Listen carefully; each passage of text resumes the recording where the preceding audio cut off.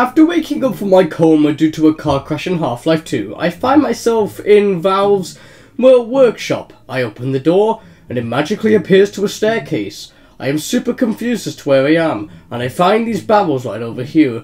Obviously, I'm pretty stupid and my brain doesn't seem to be working, so I'm scrambling around trying to find at least some sort of gun.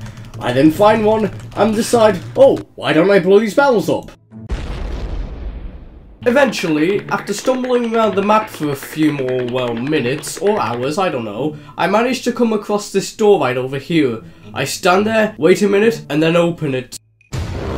I eventually found myself inside of the back rooms and decided, well, why not I shoot myself? What happens? Well, it turns out that I actually just kill myself. I then found Shrek, and I tried to, avoid him, but he kept teleporting around, so I had no other choice but to try and take him out. But it seems like he can just take a bunch of bullets and I ran away scared. I then somehow magically find myself in the world of Finest of Freddy's. I tried to kill the animatronics, but it seems like they all have like 1 million HP. So I just leave them be. After getting this door open, I go down the stairs and click this button with a secret message on it. I then realise, oh, I can just leave. So I make my way out of the door and then I realise this one's stuck. So I just no-clip through. I see a dead guy and I walk off into the sunset.